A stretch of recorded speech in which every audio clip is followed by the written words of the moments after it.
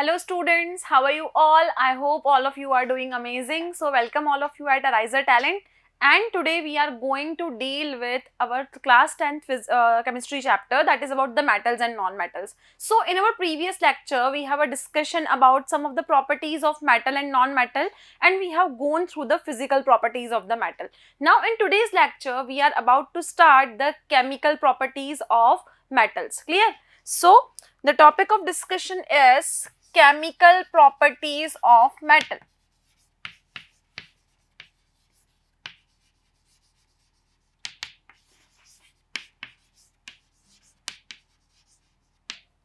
So metal is going to show the different chemical behavior with different elements. So firstly, metal is going to react with oxygen, then we will see the reaction of metal with water, then reaction of the metal with different acids, and how the metal is going to react with the salt solution. But one thing you have to keep in your mind, that the metals are having the valence electron in their outermost shell. If they are having the valence electron, they can easily donate that electron and form the electropositive element here. So the tendency of the metal to lose electron make it capable to perform different type of the reaction here. So first one is reaction with oxygen.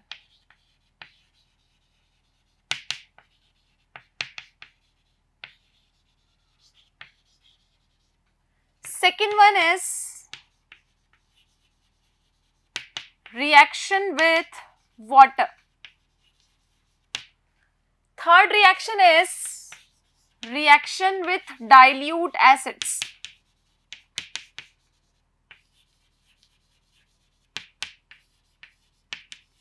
And the fourth part is reaction with salt solution.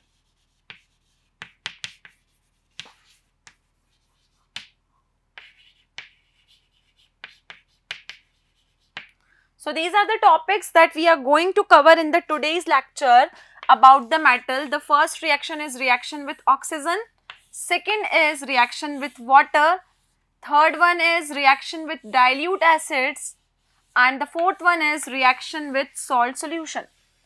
So we will see the different reactions and different behavior of the metal in all these reactions. So let's start with our first reaction, that is reaction with oxygen. So metals are going to react with oxygen and they are going to form the metallic oxide. But different metal have a different tendency to react with the oxygen. Some will going to react with oxygen at the room temperature, some will need a air to react with them, some will need a prolonged heating, and some will need a very strong heating. So all the metals do not react equally with the oxygen at the room temperature. They are going to require different condition for forming their oxides. Clear? So the first part is reaction with oxygen. So we are starting our first part, that is reaction with oxygen.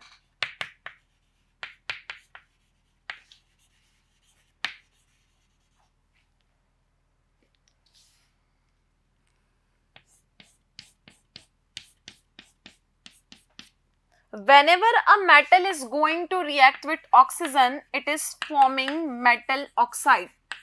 Metal whenever react with oxygen, it is going to form metal oxide. So this is the very simple fundamental we are using here, that metal whenever react with oxygen, it is going to form metallic oxide. So firstly we will see the reaction of sodium, potassium and calcium. So sodium, potassium and calcium is going to react with oxygen at a room temperature and they are going to form the oxide. So what will be the reactions there? So the first reaction will be reaction with sodium, potassium and calcium.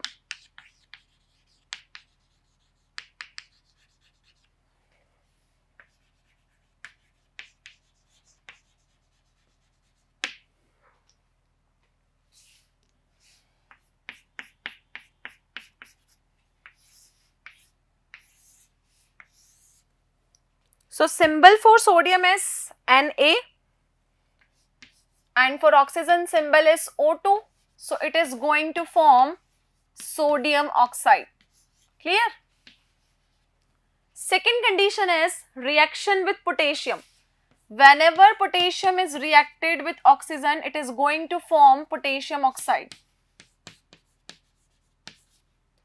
Third reaction is whenever a calcium is going to react with oxygen, it is going to form calcium oxide. So 2Ca plus O2 will give you 2CaO. So you can see that these all reactions are going to occur only at a room temperature. So simple at room temperature, they are going to react with oxygen and they are forming their corresponding oxides. The second part is reaction of magnesium. The second one is reaction with magnesium.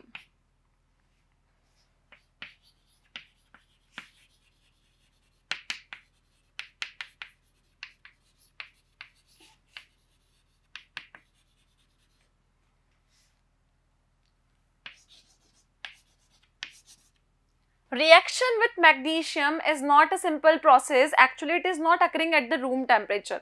You need to provide air for reaction with magnesium. So whenever magnesium is going to react with O2, it is not occurring at room temperature.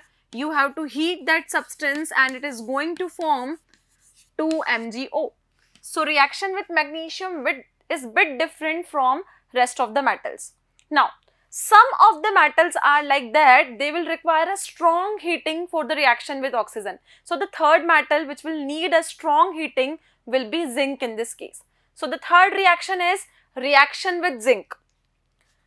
Third reaction is reaction with zinc. So in case of reaction with zinc, it will require a strong heating to form zinc oxide. So whenever a zinc is going to react with oxygen, the reaction I am writing here, zinc when react with O2, it is going to form zinc oxide. This is the reaction here. But you can see that it is not going to occur at a room temperature. You will need to provide it a strong heating. In the presence of strong heating, it is going to form zinc oxide here. Clear? So this is the three reactions we have seen. Now the fourth reaction are like that, they will need a very strong heating. In the presence of very strong heating, they are going to form their oxide. But if I am considering the zinc, you will need a prolonged heating in this case. You will need a prolonged heating. Clear? So in case of prolonged heating, it is going to form its oxide. So the last reaction is with reaction that are needed a strong heating. So the fourth part is this. Fourth part we can write here.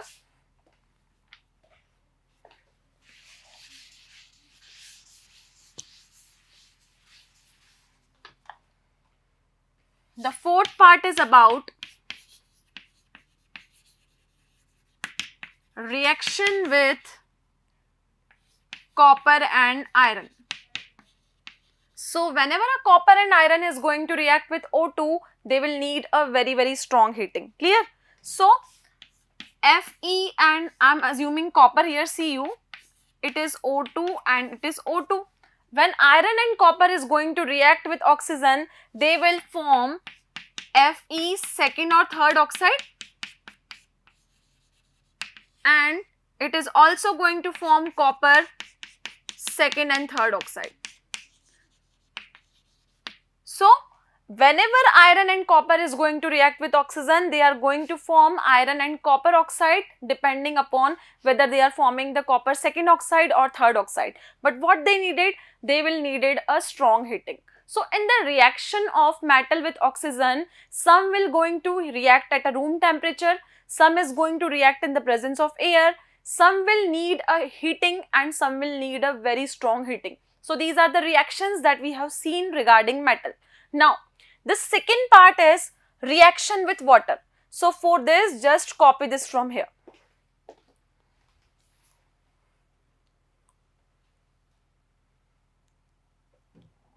Next one is reaction with water.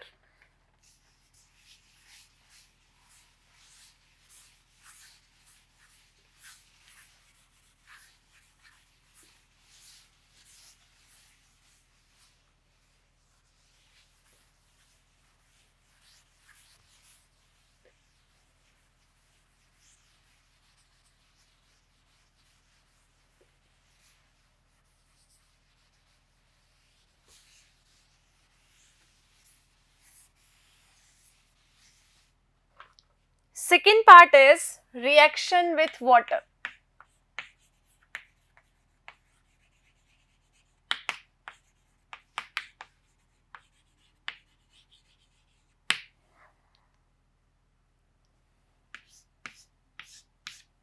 Whenever any metal is going to react with water, it will definitely form the hydroxide. So just learn a simple fundamental.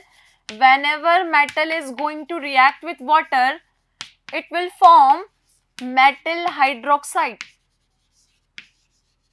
It is going to form metal hydroxide. Now we will learn how the different metal is going to show different behavior with different condition.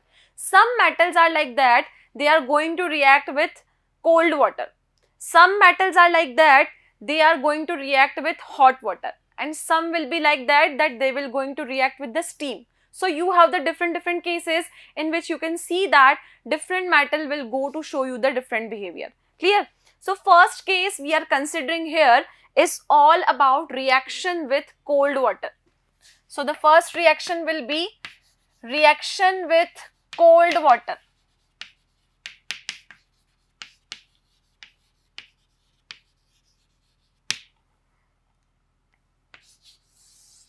So in case of reaction with cold water, you can see that some metal is going to react with the cold water, and these metal are sodium, potassium, magnesium. These are the first few metals which is going to react with cold water, and they will form their corresponding hydroxide. So if I am assuming sodium here, sodium when react with water, it is going to form sodium hydroxide. Magnesium when react with water, it is going to form magnesium hydroxide. Potassium when react with water, it is going to form potassium hydroxide. So this is some of the reactions that is going to take place in the condition of cold water. Now the next part is reaction with hot water. Some of the metals are like that, they will show reaction only in the presence of hot water. So the second part is reaction with hot water.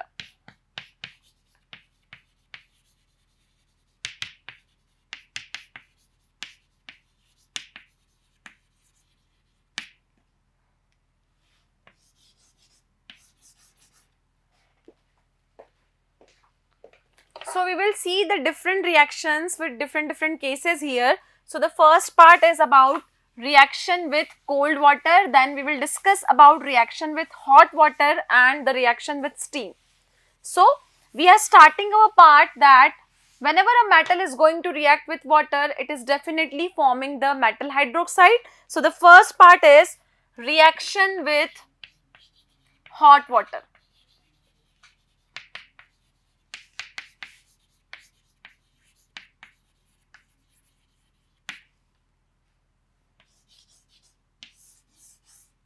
Whenever a metal is going to react with hot water, the reaction takes place vigorously and hydrogen is going to liberate in the solution. So few metals are like this, they will show you the behavior with only hot water.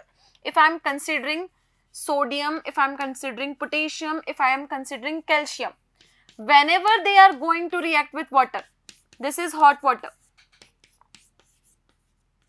Sorry, this is cold water we have. First case is cold water.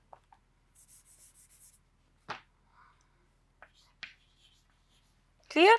So they will going to form their corresponding hydroxide, and what will happen, the hydrogen gas is going to be liberated in the solution. If potassium is reacted with water, it will form potassium hydroxide, and again hydrogen gas is liberated in the solution. The third part is when calcium is going to react with water, it will form calcium hydroxide, and again hydrogen is going to be liberated in the solution. So you can see that these are few of the reactions which can take place only when you are taking the cold water. Now, second case is reaction with hot water. Second part is reaction with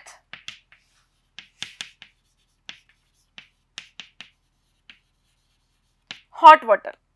Whenever any reaction is going to take place with the hot water, you have to take a boiling water in this case. So magnesium is the metal which is going to react only when there is a boiling water. So the reaction for the magnesium will be Mg plus H2O, this is boiling water, and it is going to form magnesium hydroxide in this case.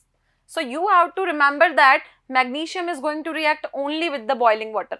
This water we have taken is boiling water.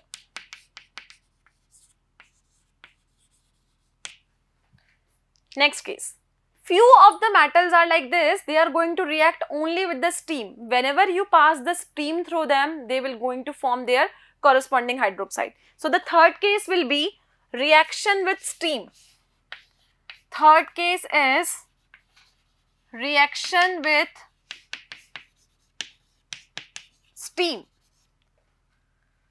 So in case of steam, there are few metals which are going to show reaction R, and these metals are our zinc and aluminium. Zinc and aluminium will going to show reaction only with the steam.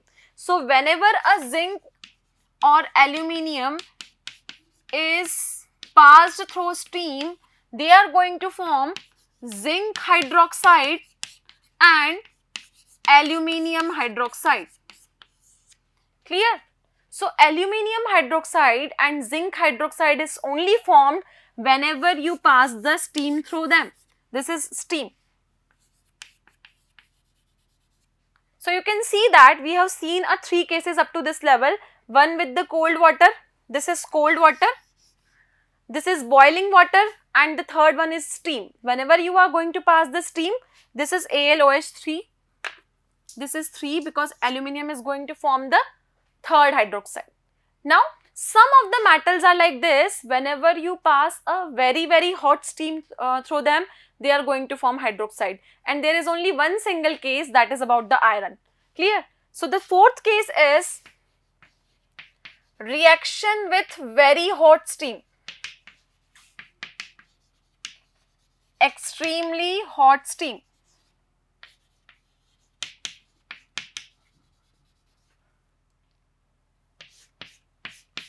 When an extremely hot steam is going to pass through a iron, you will get the iron hydroxide in this case. Suppose I am taking Fe here and you are passing the steam through it, then you will able to get the iron hydroxide, that is ferrous or ferric hydroxide. So this is only one exceptional case which is occurring at a very hot steam case. So in case of water, you have seen that we have basically 4 cases, that is one with the cold water, one with the hot water, one with a steam, and you can see that in case of iron, on a very red hot coke, you have just passed the hot steam. So you are getting the iron hydroxide in this case. Now we are moving to the third category, that is reaction with dilute acids. These two topics we have completed till now. Now we are moving to third case, that is reaction with dilute acids.